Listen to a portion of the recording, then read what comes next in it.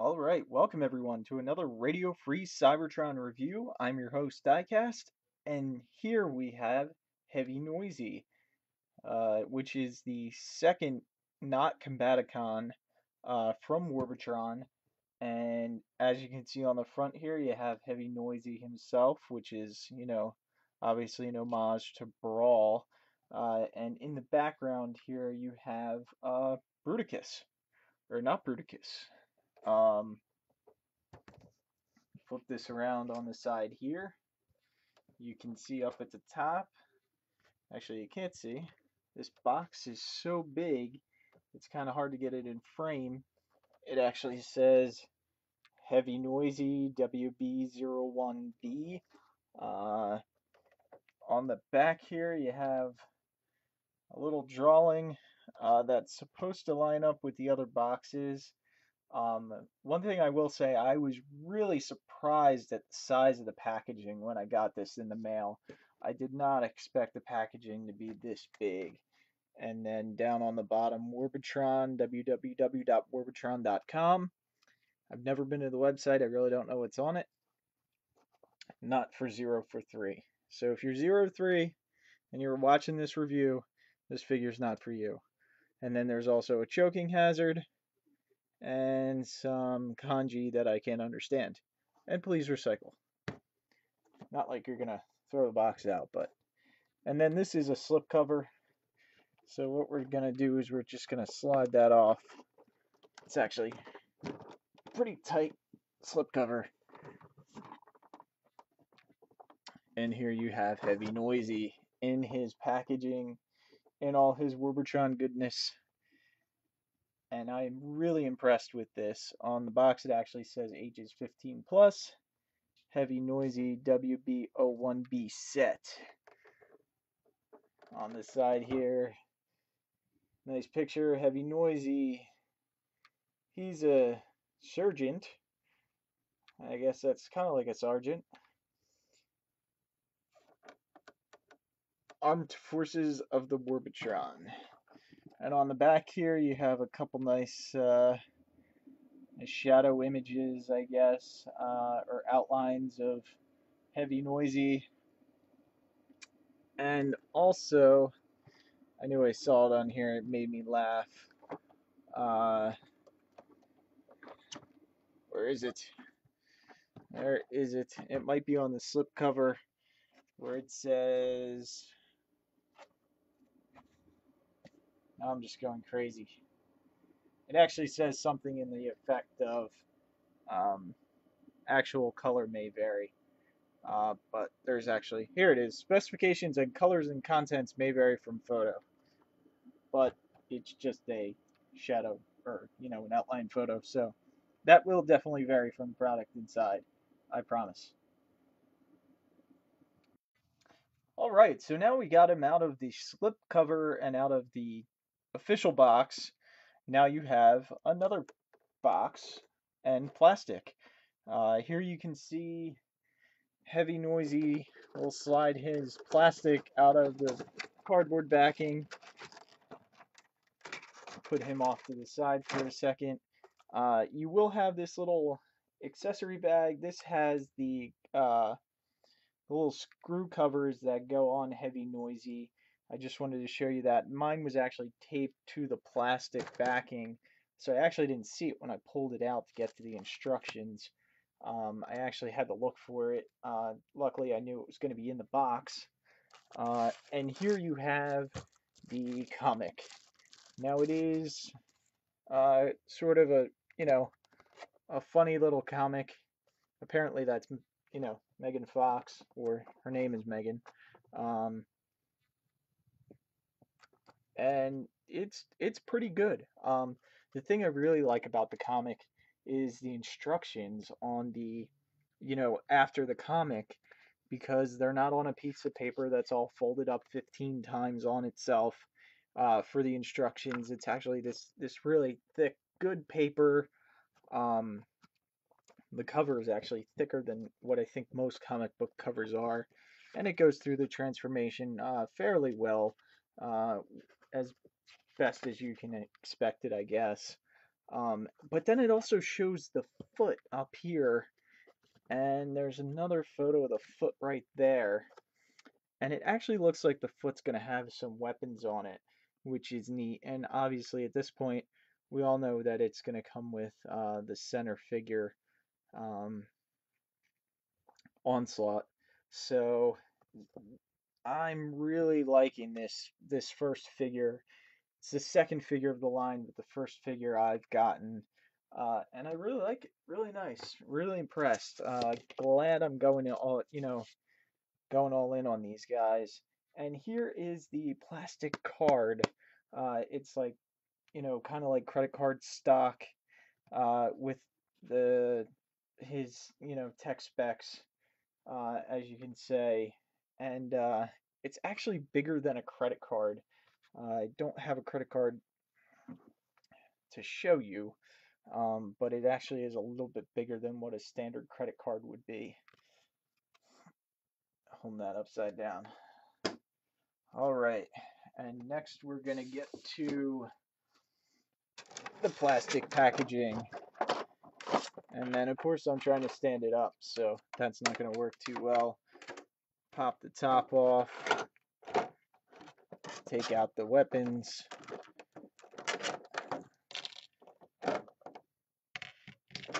take out the shield, and take out the figure.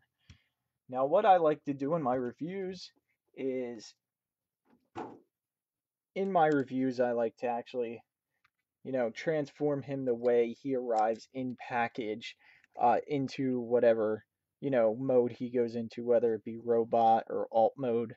The reason I like to do that is that way, when you get the package in hand, you can watch my video, or hopefully watch my video and do it the exact same way.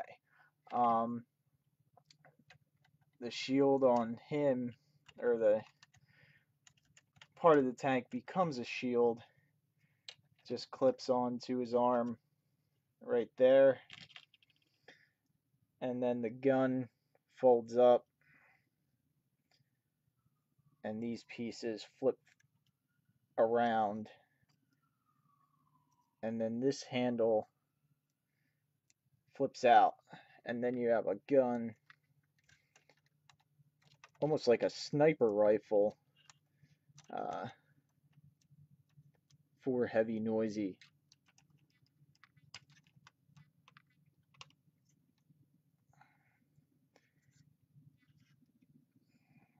There's kind of no way he can hold it straight unless you totally straighten out his arm.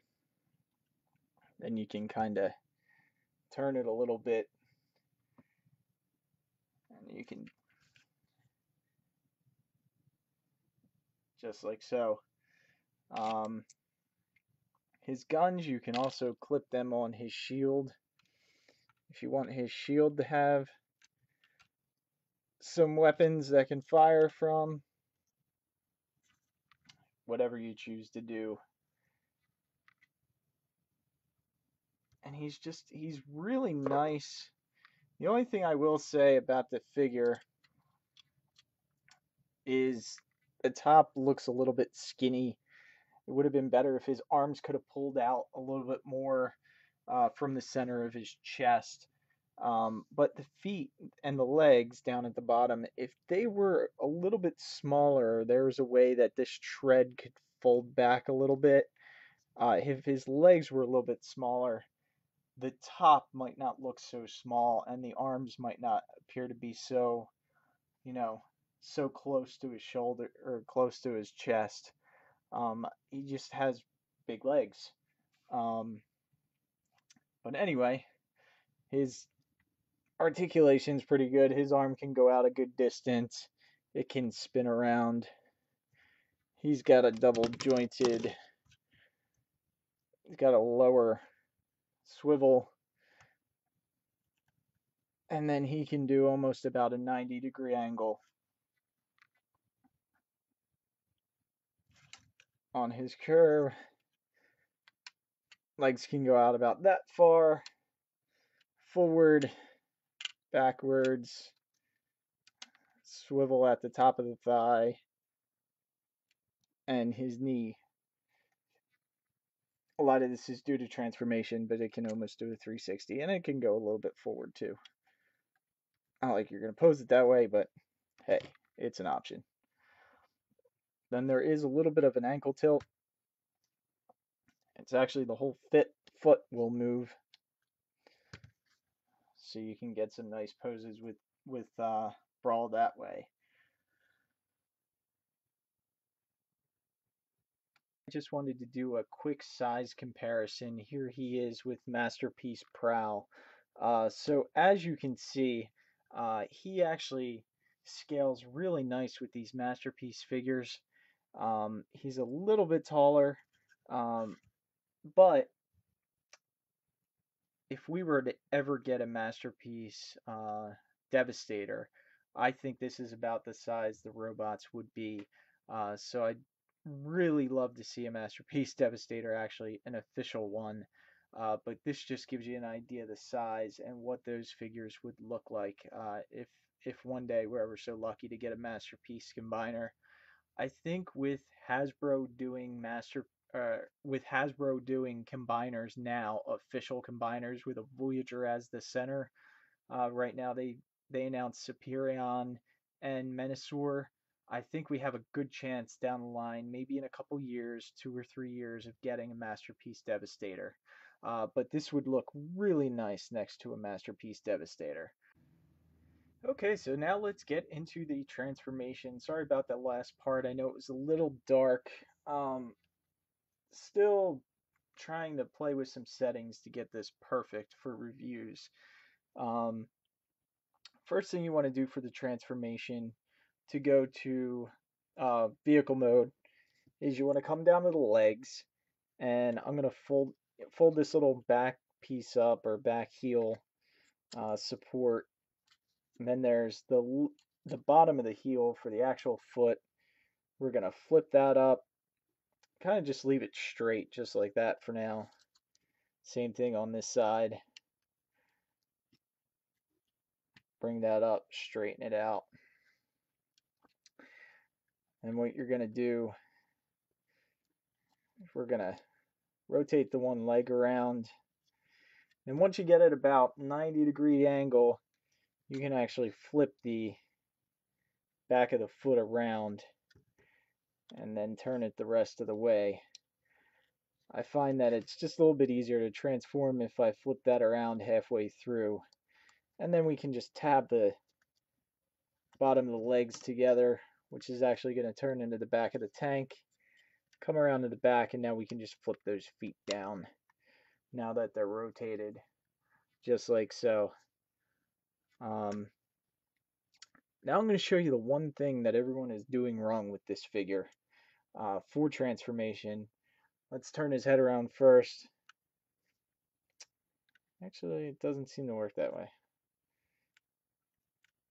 This back piece is in the way. You can actually right now come around and just tab that back piece in. We'll flip his head around, put that in.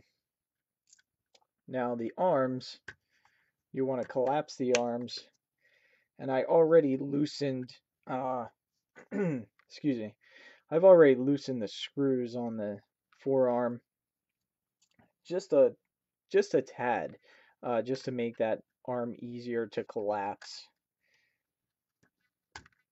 Collapse that. Now what you want to do is you want to keep the arm straight, like they're going to go into the body, and then you're going to take the top half of the tank, his chest, and you're slowly going to keep those arms straight and turn the chest. As you can see, it's going to bring the hands down into the legs. So that way you don't have to pull them off, and, pull it out, scratch the hands. They just slide in real nice. And then when you're going to, take them out, transform them into robot mode, do the same thing. And that's what everyone's doing wrong on this figure for the transformation. Now, whether that is the way it's supposed to be transformed, I don't know, but that is the easiest way to transform this figure. Then you just want to take the treads, bring them around. You can see the little clip there. That's why this has to be done last. And just slide the tread in till it's straight.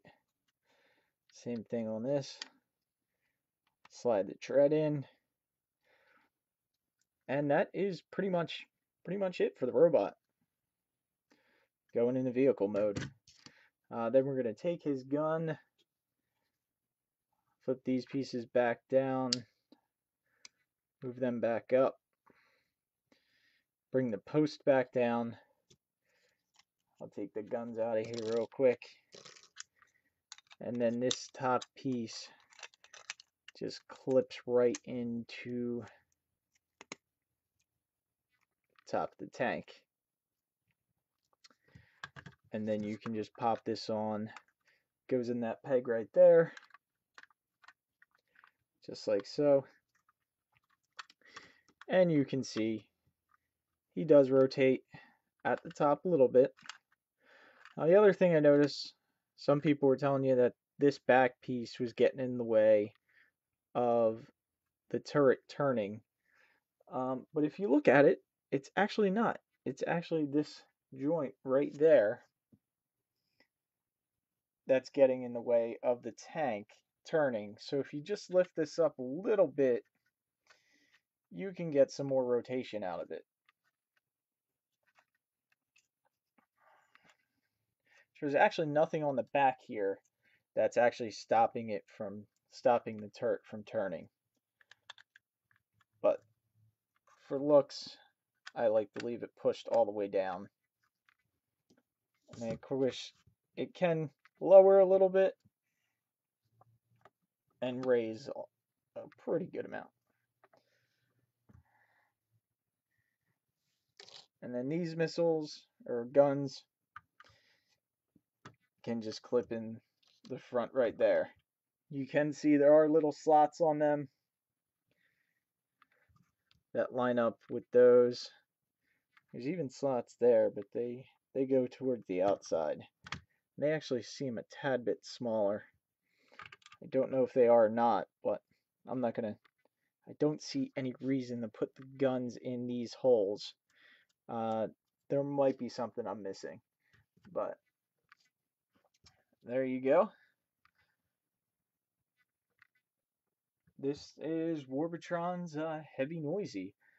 Make sure to follow us on Twitter at TF Radio, and you can follow myself if you want at Diecast2 on Twitter. Also check out our website www.tfradio.net. All right, thank you for watching.